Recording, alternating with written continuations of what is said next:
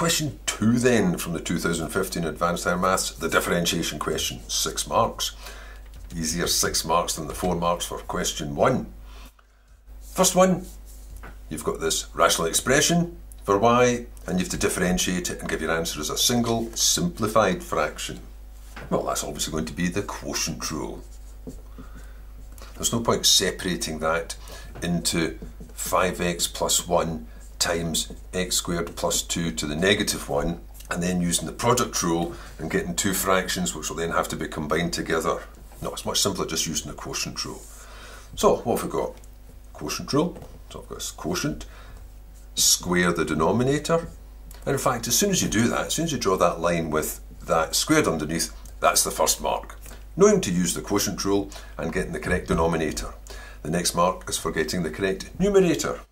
Well, that's just in the order of this one first. So differentiate the top, that's just a 5, times leave the other one alone, x squared plus 2, minus, because it was a negative power, now leave that one alone, 5x plus 1, and this one gets its turn, differentiate this, 2x.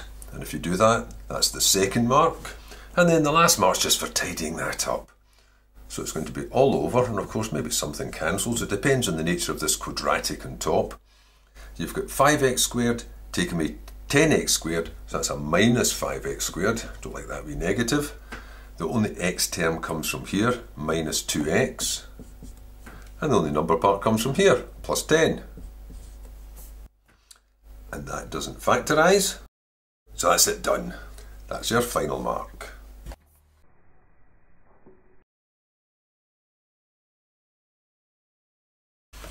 In part B, given f of x equals this product here, with functions of functions in it, obtain f dash x again for 3 marks.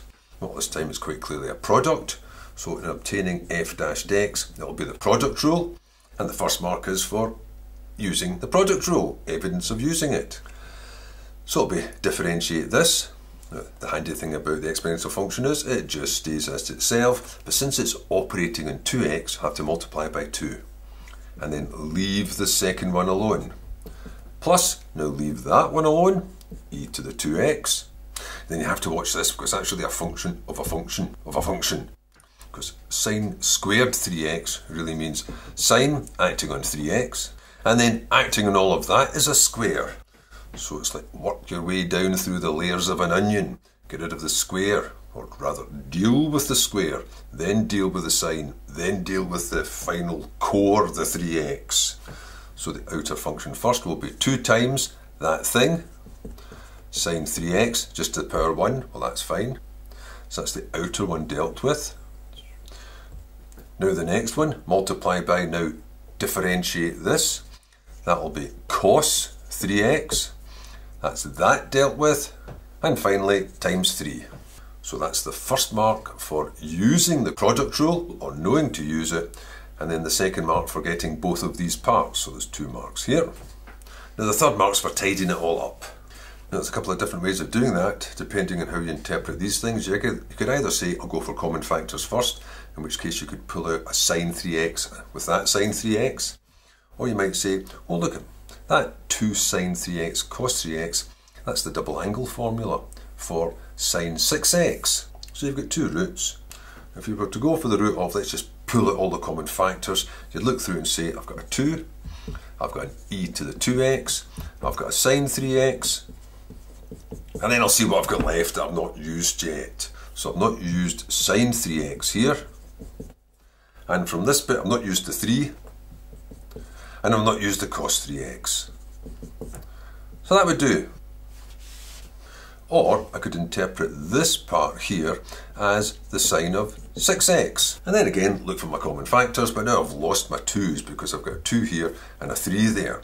So the only common factor I've got is this e to the 2x.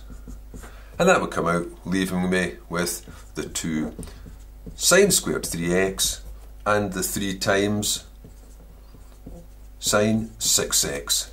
And that would be the third mark using that route. Maybe prefer that one. Seems a bit simpler because it's got less ink in it.